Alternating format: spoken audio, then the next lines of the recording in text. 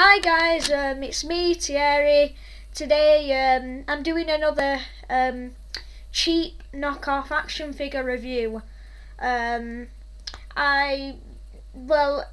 time I didn't get this from a pound shop. I actually got it from a shop in the UK called Oxfam. And my friends at school and basically the people who take the mick out of me will know which Oxfam I'm talking about. But I won't mention the name of the place because, you know, of legal reasons on YouTube. I couldn't think of anything. Anyway, so Oxfam is a charity shop, thrift shop if you're American. And the shop basically sells clothes, books and DVDs. But I found something unusual, an actual toy. And I present to you Action Force Combat Soldiers. So yeah, I got some army figures. If you can see there, I got 2 figures and a couple weapons. And just look at, it's upside down, see? And the price of this, if it'll show up on camera, this was actually £3.49, and I was like, that's a bit steep for something like this. You would usually pick it up for £1, but then they reduced it to £2.99. So yeah, they took a bit off. And there you can see the 0 to 3 sad onion, as what Ashens always says. Yeah, and there's virtually nothing on the back. So yeah, the back isn't very good. It's just got a bit of camouflage. I'll just put that there for the background. In the background, I mean. Yeah. Now I will show you the figures, starting with the first one. This guy. I'll zoom on. This guy, he reminds me a lot of Bear Grylls. I don't really know the face wise, but I don't know, the hat reminds me of it. And if you look at the face there, unlike my last toy I reviewed, that flipping scary zombie soldier, this actually looks quite human. Other than his eyes are just 2 black dots, which is a bit weird. And yeah, this one has a hat on and green long hair and lots of screws in the back. Like, is this what it looks like? This is what it looks like when you go to war and some like crazy Nazi soldier shoots you in the back multiple times. And he's got like these weird pockets on his chest. Do they have bullets in them? So why would he have bullets for one bullet for each pocket? And to be more disturbing, they do look like bombs actually. So that means he's a suicide bomber, which I don't really want to think about with any kind of toy for children. Put him there, and we'll get the next figure, who's a black guy. So we get a white guy and a black guy. Well, I like how it's promoting racial harmony, so that's okay.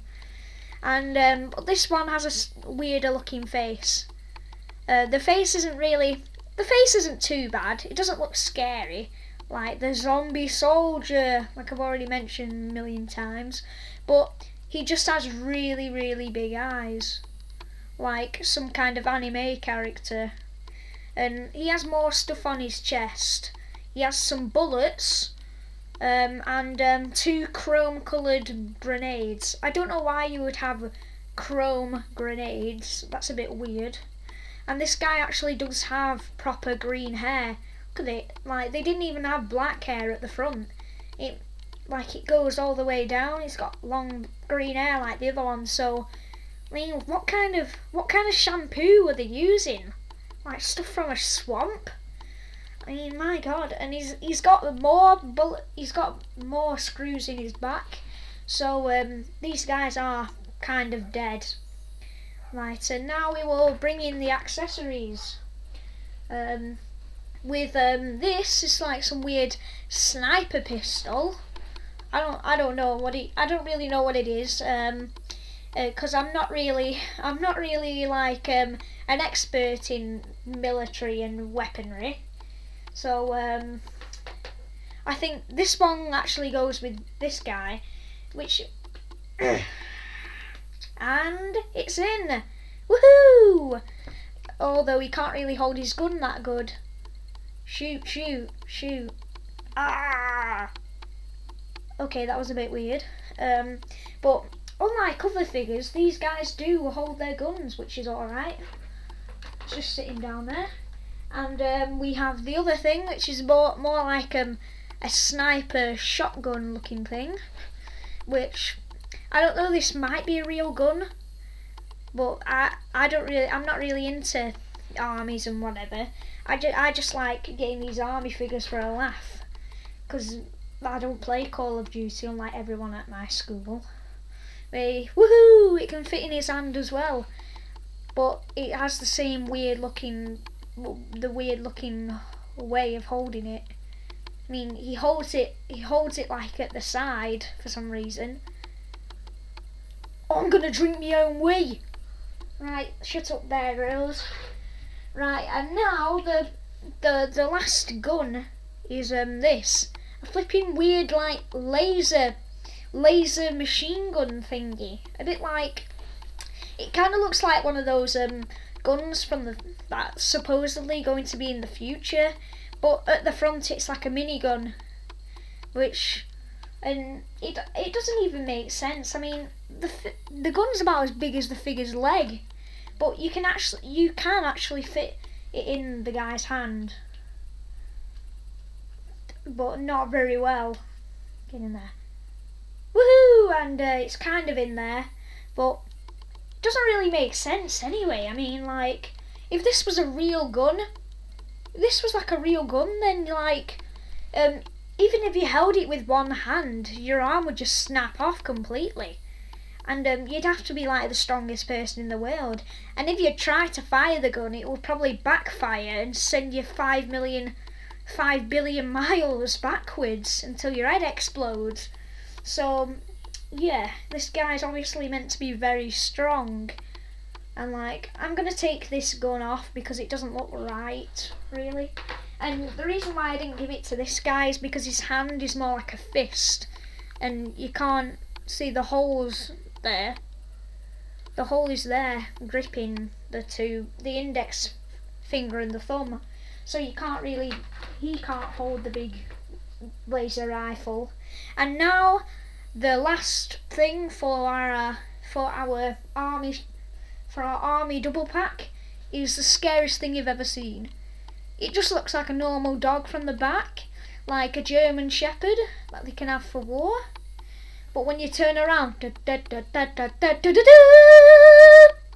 oh my gosh, that is even more terrifying than the zombie soldier I reviewed last time I did one of these.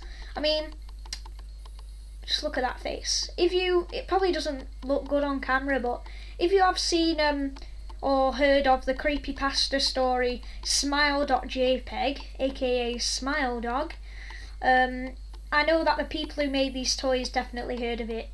I mean, that is just terrifying. He's got big bug eyes, much bigger than the black soldier, and he's got sharp teeth covered in pink blood.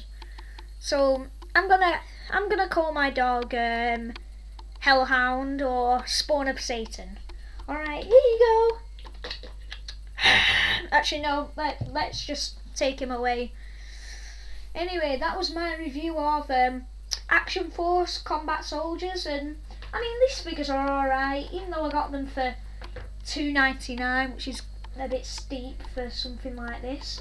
These are okay. They may be cheap toys, but you get two in a pack, and they actually do hold their weapons, which is a surprise for like most like cheap soldiers.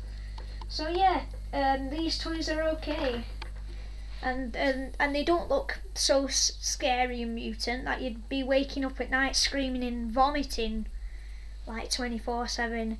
Anyway, so thank you for watching, and I will also make more of these since this is my second video of this type.